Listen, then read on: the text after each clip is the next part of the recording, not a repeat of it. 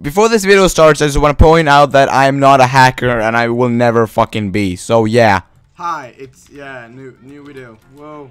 I know I said the Acme cannon and the Acme blaster and all of those shitty shotguns are shitty, and I still think they're shitty, but I realized that since most of the people use them, it's no point in using like any weaker shotgun, because let's be real guys, I'm complete shit at the game.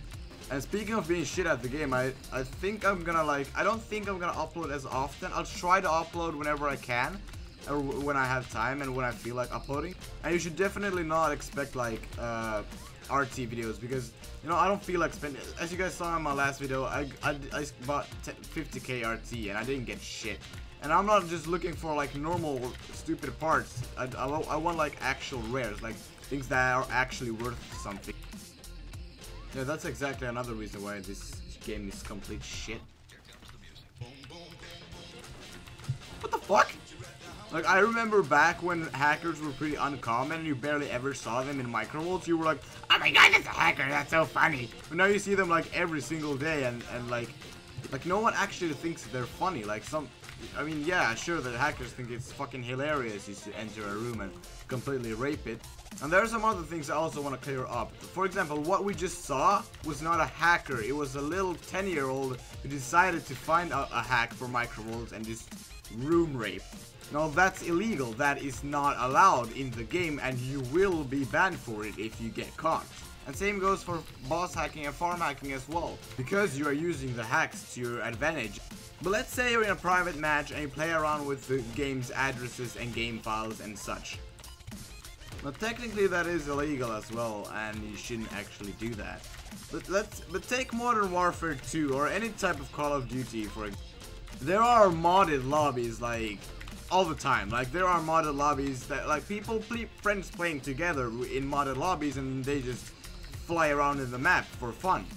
And that's not only just normal people who decide to play around, that's actual FaZe members, like people you see all the time on YouTube, uploading YouTube videos like all the time. They play around. It's not like they think like, hey, let's go here, let's kill everybody with our great nice aimbot hack. No, they just play around. It's not that, like hacking and modding are different things. People actually think that modding, well yeah, modding and hacking is the same thing, but modding is also sort of like not ruining the game, sort of.